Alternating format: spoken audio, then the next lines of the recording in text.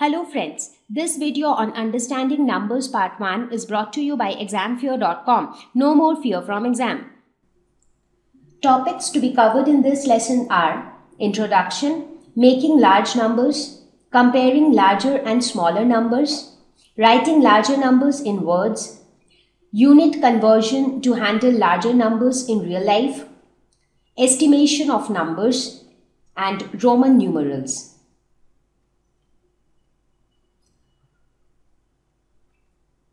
Numbers and mathematics. They are very closely related to each other. And that is why in the first lesson of your mathematics, we are talking about numbers. What exactly is mathematics? It is the science of quantity. What is quantity? Quantity always defines how much of anything. Now, let us look at certain examples. Let's say that your mother asked you to go to the shop and get her tomatoes. Now, the moment you reach the shop and you tell the shopkeeper that I want tomatoes, the first question that the shopkeeper will ask you is, how much tomatoes do you need, or how many tomatoes do you need? So what is that how much? That is nothing but the quantity. So you need to specify the quantity, whether you need 5 kgs of tomato, or you need 10 kgs of tomato, or you need half a kg of tomato. So whatever this quantity is, whatever is that which is defining the quantity, whether it is 5 kg or it is 10 kg or it is 1 kg or it is 1/2 kg, what are these? These are nothing but numbers. So you always need numbers to define a quantity, to specify a quantity. Not only this, think of any example. Let's say you performed really well in your exam and you go home saying that, oh, I scored really well. Now your score is also in the form of numbers. You scored 55 out of 100 or 95 out of 100. So what is 95? 95 is nothing but again a number. Your younger brother comes yelling saying that, oh wow, I have 5 chocolates with me. So what is defining the quantity of chocolates that he has? Nothing but a number. Maybe if he says that he has 5 chocolates, so 5 is a number which is defining how many chocolates he has. Think of a little different example. You have a pizza and it is really difficult for you to eat the entire pizza. It is because it is quite too big for you. So you just need a slice of pizza. Now here also you see that you make use of numbers. You either say that I need 1 slice of pizza. So that 1 is again a number. Or you say that I need 1/5 of the pizza. That is, if you divide the pizza into 5 equal parts, then I need one of those 5 equal parts. So as you see here, this part is like 1, 2, 3, 4, 5. So you have divided the entire pizza into 5 equal parts and you just needed 1 out of those 5 parts. But what is this 1/5? This is also a number. Now sometimes the days are really hot, especially during summers. The days are really hot. Why? Because the temperature is high. Now how do we define temperature? How do we measure temperature? For that also we need a number. So when we talk about a temperature as high as say 50 degrees Celsius, so that would mean that the weather is quite hot. But when you talk about temperatures as low as maybe 2 degree, 3 degree, 5 degree, that means the weather is quite cold. So even to specify temperatures, we make use of numbers. The teacher wants to record the number of students present in a class. So the attendance of a class is also in terms of numbers. Maybe there are 50 students in a class. Out of 50 students, 40 are present and 10 are absent. So 50, 40, 10, these are all numbers. You look at your watch to see the time. What do you see? You again see numbers. Maybe 3, 6, 9, 12, or in certain watches you actually see all the numbers from 1 to 12.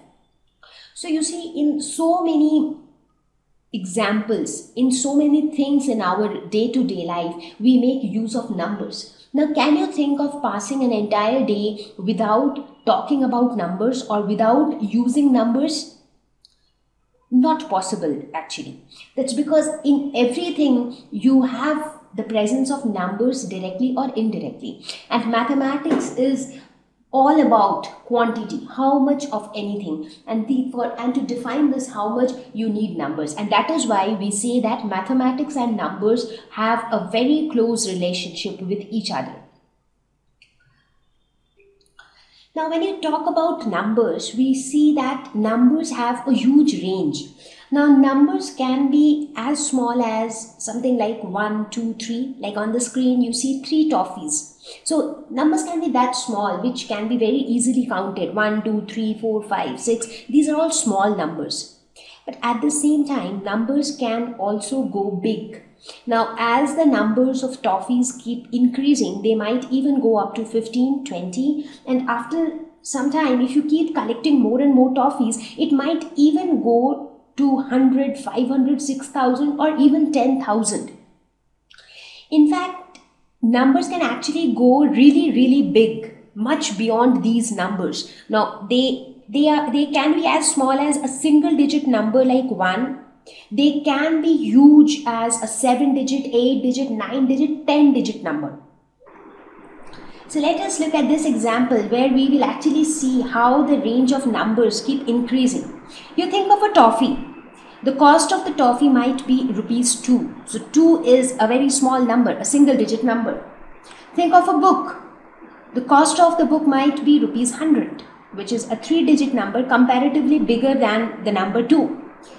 Think of a dress which might cost you somewhere around 2,000 rupees, which is again a bigger number when compared to 100. Think of buying a car that might cost you somewhere around 4 lakhs. So you see, now you started with a single digit number 2 and now you are at a 6-digit number. You think of buying a house that might even cost you some 60 lakhs rupees. So now you have a 7-digit number. So the range of numbers, they can start from a single digit number and it can go to infinity. It can be a 7-digit, 8-digit, 9-digit, 10-digit, 11-digit. I mean, there is no end to it.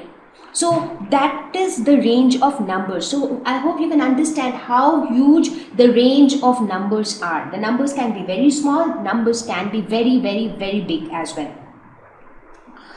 So now the question is, when we have two very, very big numbers, like how you see on the screen, and if somebody asks you which is bigger, now looking at these numbers itself is scary. Now telling which one is bigger is all the more tough. So it is very difficult to decide which one is bigger when you have larger numbers to deal with. If you are given a very big number again, like 672, 663, 5534, and if I ask you, how would you call this number? Now, for example, if I give you a smaller number like this, how would you call this number? You would quickly say, this is 26. If I give you a number like this, how would you call this number? You would say 3519. Right? So with smaller numbers, you can very quickly tell the name of that number. But when it comes to bigger numbers, it becomes difficult to tell how do you name that number. If somebody tells you that the cost of one book is rupees 200, how much would 1542890 books cost? So again, that's a huge number. Right?